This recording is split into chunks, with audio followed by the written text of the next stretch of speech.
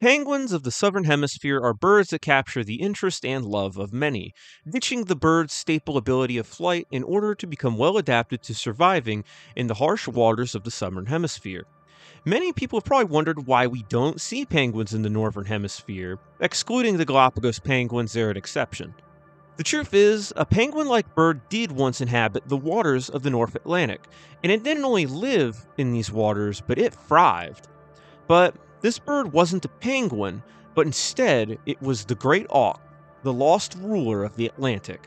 Also, stick around as I will also explain why we don't have penguins in the Northern Hemisphere. Now, I usually start these videos with a setting the stage section where I give a brief breakdown of the environment of the topic, but in this case, the Great Auk was all over the Northern Atlantic. Great Auks inhabited most of the Northern Atlantic, spanning a coastal range spanning across the entire east coast of America, from Florida all the way up to Labrador in Canada, stretching past Greenland and Iceland, and the northernmost coast of Sweden, and went as far down as parts of northern Africa and went into the Mediterranean as far as Italy. Great auks would occasionally appear on the coasts, but they preferred flat, rocky islands far from the mainlands, using these islands to mate and nest eggs, living in large social colonies. Great auks are larger than average penguins, standing at about 33 inches tall and weighing up to 11 pounds. And although they closely resemble the penguin, they are even also referred to as penguins by Europeans centuries ago. Great auks are not related to penguins at all. The great auks are related to, well, you probably guessed it, other auks, such as the razorbill, murres, puffins, and the little auk, who, unlike the great auk, all possess the ability to fly.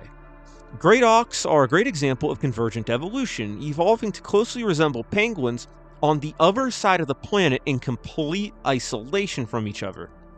Great auks were efficient underwater hunters to say the least, spending vast amounts of their time in pursuit of prey, and using bursts of speed to catch fish and picking apart crustaceans and other marine invertebrates.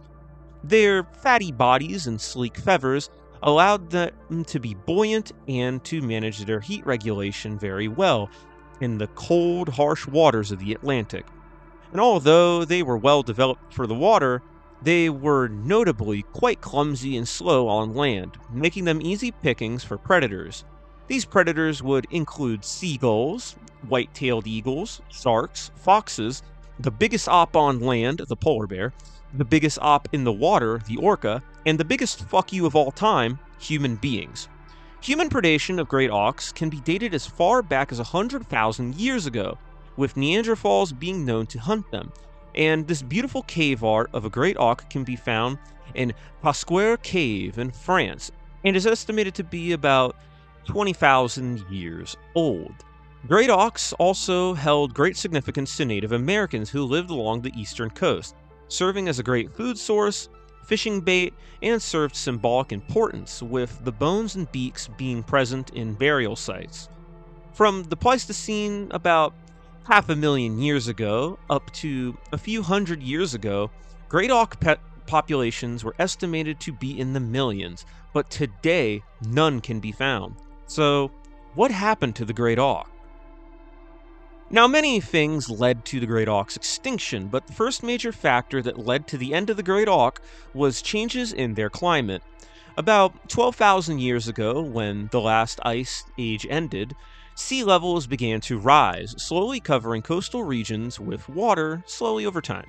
This led to many great auk breeding grounds disappearing, causing them to search for new islands to best suit their needs. Fast forward to the early 1400s, and an event known as the Little Ice Age would have a pronounced impact on the northern Atlantic region, leading to sea ice covering vast amounts of the ocean and creating many ice bridges. Not only did this ice occasionally cover the nesting islands that the great auk colonies relied on, and would sometimes even make them uninhabitable, they would also allow land predators such as foxes and polar bears access to these otherwise out-of-reach islands, basically giving them an all-you-can-eat buffet out of this colony. A far more dire threat to the auk, however, would stem from human hunting.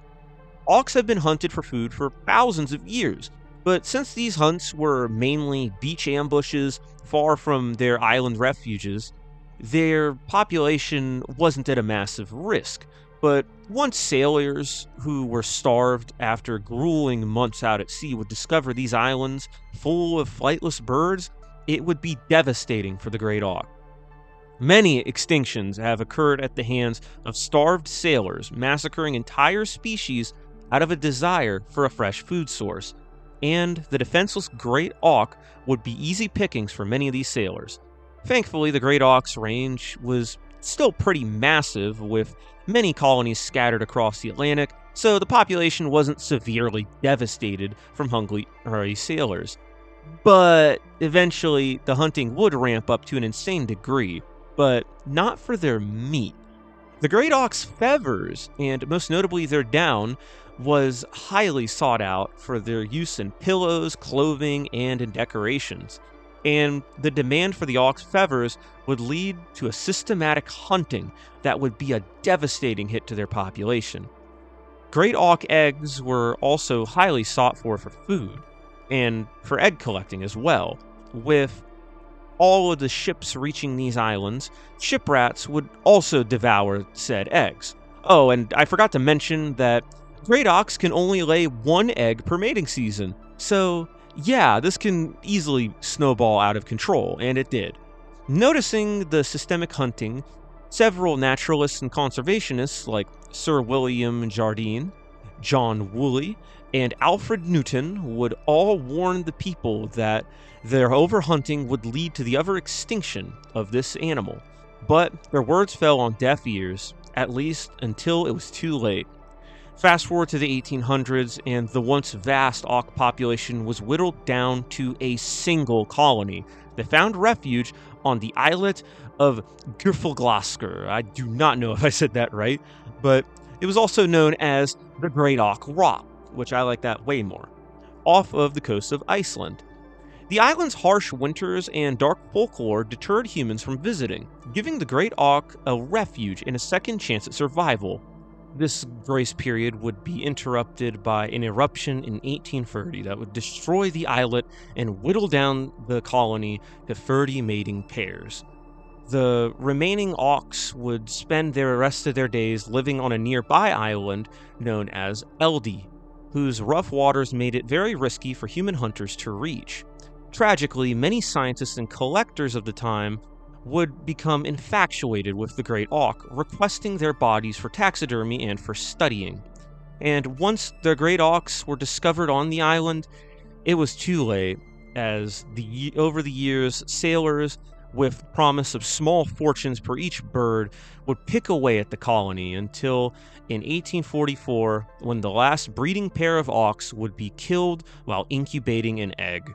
And in 1852, there was a supposed final sighting of the Great Auk, and after that, it would go extinct.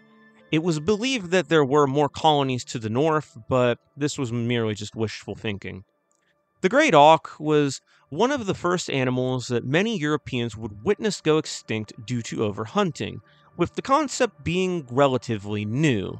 The 80-odd surviving taxidermies are a dark reminder of the consequences of our actions, as every single one of them is thought to have been part of that final colony that lived on Eldey Island, ripped away from their nesting grounds by desperate men who were hired by men desperate to know more about the bird that they would be responsible for completely killing off.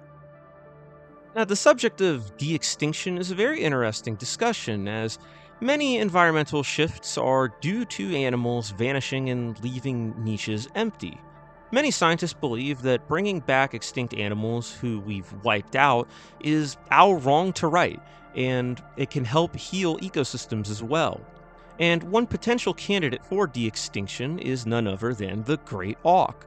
Scientists would basically genetically engineer members of the Great Auk's closest living relatives, the razorbill, to become more like an auk in appearance, giving them larger bodies and shorter flightless wings. De-extinction is a pretty controversial topic, as in cases such as the Great Auk and a more popular one being the dodo bird, the animals that are created aren't clones of the bird, they're not these birds at all. Instead, it is a modified creature made to resemble what once was these extinct animals. Is it our responsibility to recreate entire animals? Is it really our duty to do this? Are we playing God? What do you think? Make sure to comment down below what you think about it. Now, to get all the dark stuff out of there, all the depressing extinction talk, let's talk about that one thing I promised. How come no penguins have come up to the Northern Hemisphere outside of the Galapagos dudes? For starters, most penguins are better suited for the cold, nutrient-rich waters of the Antarctic, making venturing into warmer currents undesirable and outright just dangerous. And also, penguins are just not built for intense migrations to this degree. Sure, they are adapted to travel long distances, but not long, grueling swims all the way up to the northern Atlantic, treading the dangerous open oceans and resting on very risky shores. Galapagos penguins are the only penguin known to live north of the equator, and they've managed to do so by adapting to the Galapagos Islands, whose nutrient-rich waters allow them a suitable environment to live.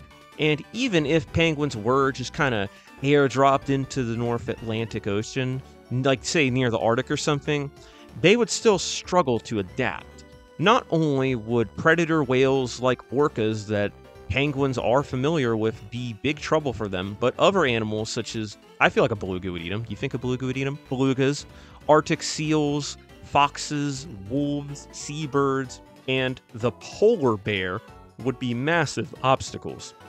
And even though the Great Auk isn't around, penguins still do have to compete with their living relatives, with puffins and razorbills along with other seabirds for food. Overall, it's just not the move, but who knows, maybe a colony could be successful, and maybe they could even live on the same islands that the Great Auks once did. The Great Auk is a fascinating bird, showing us convergent evolution in being able to adapt to the harsh northern Atlantic Ocean. But as successful as they were, we really failed them. Thankfully, it seems that man has learned not to let overhunting like this snowball out of control, or at least that's what I like to think.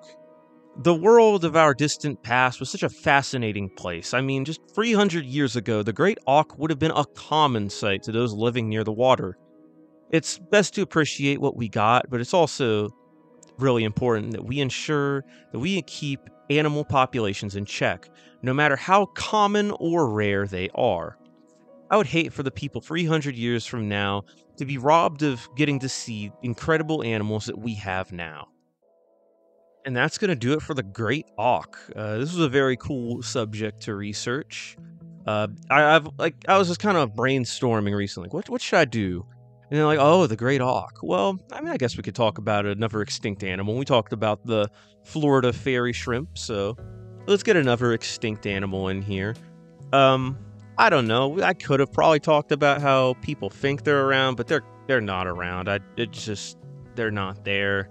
Maybe if like some sightings or something get reported, we could make a cryptid corner out of that. That'd be pretty cool. But anyways, thank you for watching. This was fun to make.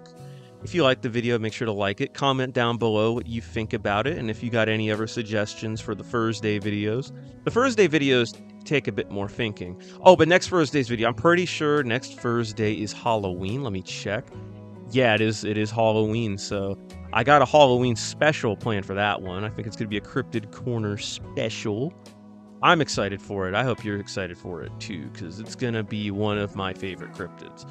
But anyways, make sure to like the video if you liked it again. Subscribe, ring that bell, hype the video, and until next time, see you later.